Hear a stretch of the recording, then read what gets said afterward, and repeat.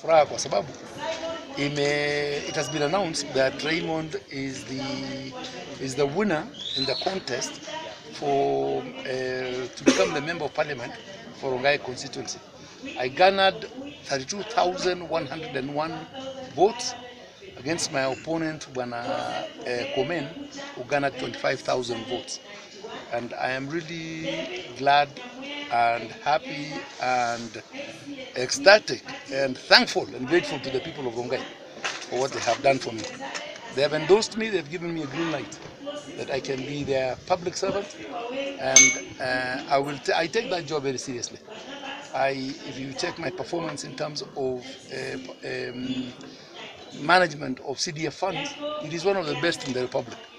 So we will continue to do that, and we will continue to be extremely democratic and just in Rongai in terms of how we allocate these resources. We are a very just society in Rongai. Issues of tribalism, issues of kusema huyu ni hivi na hivi, haiko Rongai.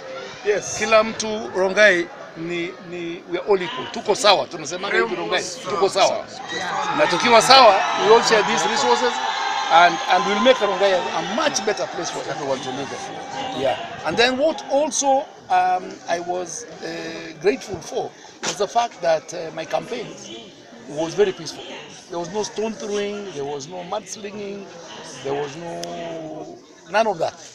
So that is very important for Rongai, because Rongai has been known as a hotspot for violence and all that.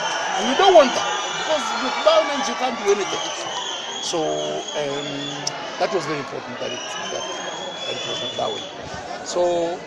So and then number two, or even more important, there has never been an MP in Rongai who has served 2 terms.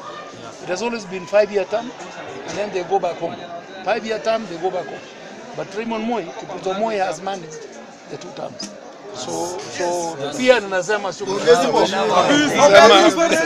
Asante sana. Nasema thank you so much kwa yale yote wamenifanyia, na nitazidi kuwafanyia kazi.